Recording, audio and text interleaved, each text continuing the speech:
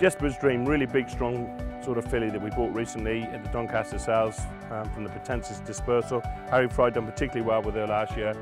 Won a couple of novice hurdles with her, ran I think she won a grade 2 at Sandown.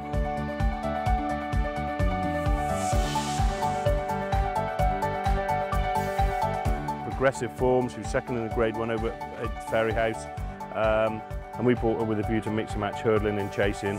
A real high class filly. We're running all the best fillies races and couldn't end up running at Cheltenham at the festival, Jessber's Dream.